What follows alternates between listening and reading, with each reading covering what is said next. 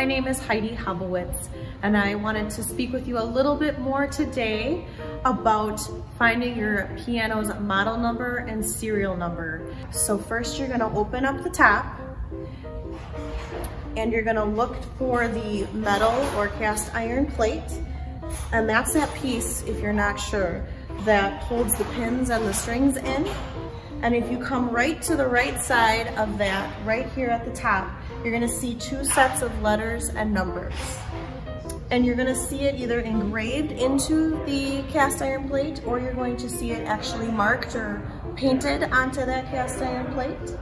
The first number that you see here, this one is a U1AR, that's your model number. So your model number is typically going to be the shorter of the two letter and number combination. And the serial number, as you can see on this piano, is right below it. Sometimes it's right to the right of that, but typically they're around the same vicinity. So your serial number typically is going to be about a 6 to 8 character number. What these two numbers actually help us do here at Heid Music, as well as any other piano specialist that you speak with, is understand the age, the quality, and potentially a trade-in price or selling price for your piano. On a grand piano, the same rules apply. So you are going to find your serial and model number again on the cast iron or metal plate.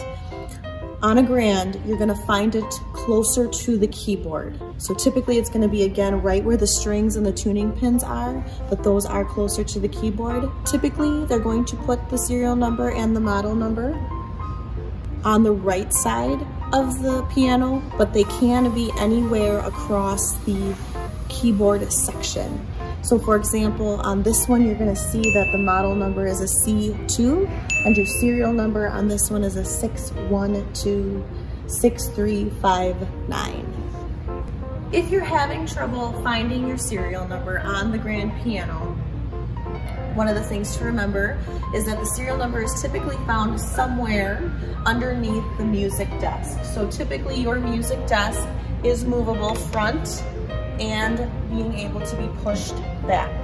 So you're gonna find it kind of here along the top, again on the metal plate by the tuning pins.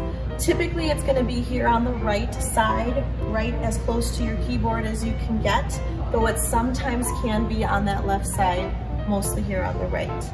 Another helpful tip that may be helpful on certain piano brands, once in a while they'll put the model number near the back of the piano on the cast iron plate, but most of the time, 99% of the time, you're gonna find it somewhere here underneath your music desk, and typically on that right side.